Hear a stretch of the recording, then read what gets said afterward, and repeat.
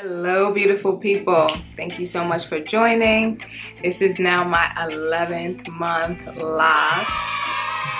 I'm super excited because that means that I'm basically closer to my 1-year anniversary, and it's just amazing to me how much has happened between last year and this year, and I've come a long way. I've definitely embraced this journey a lot more than I thought I would have, but I have no regrets. I'm super happy, and all I can do is be even more excited to see what happens after the year. So I just wanted to come on and show you guys what my hair is looking like.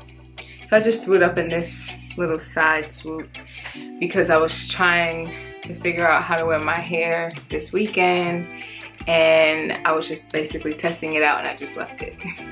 So yeah, I don't feel like there's much to really show you guys that has changed, but I'll show you anyway, and you can be the judge of that. Maybe I can't really tell because I see my hair every day.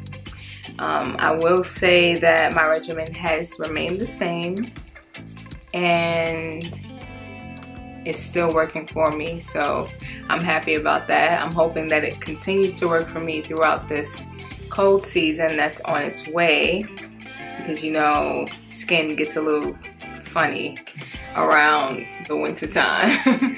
So we'll see how it goes, and of course I'll keep you guys posted. So I did want to just touch base really quickly because last month I said that I would probably try out 2 different styles, like a twist out or a braid out, or use my sponge rollers, the pink sponge rollers.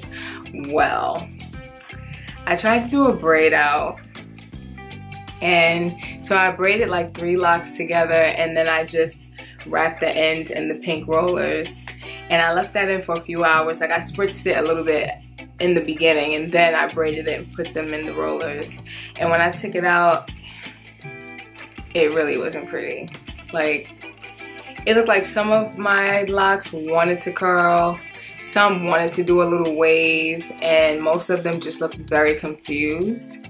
So I took that as a sign that maybe it's just too early.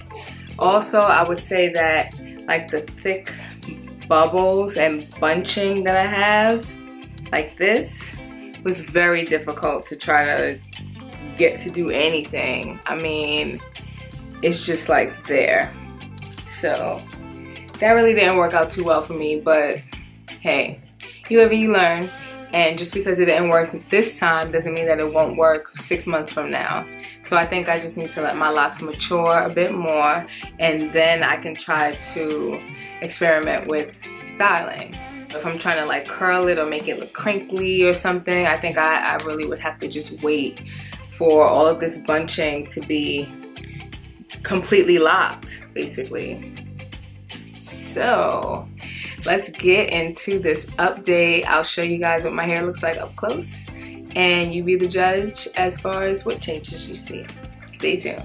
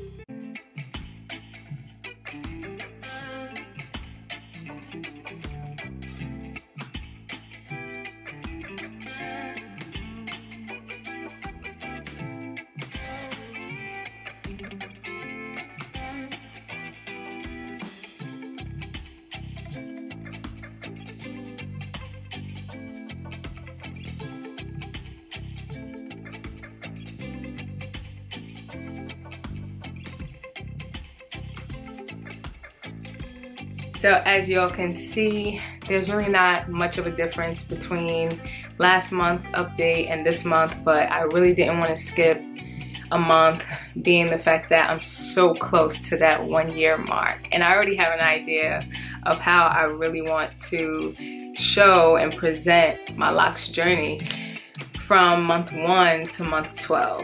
So definitely stay tuned for that. Please be sure to subscribe and hit the notification bell so that you can be notified of my next upcoming video. And I thank you all for watching, and I definitely thank you for all of your support and the love that you share. I truly do feel it through the internet. It's pretty amazing. So I thank you all once again, and I hope you have a great day. Bye.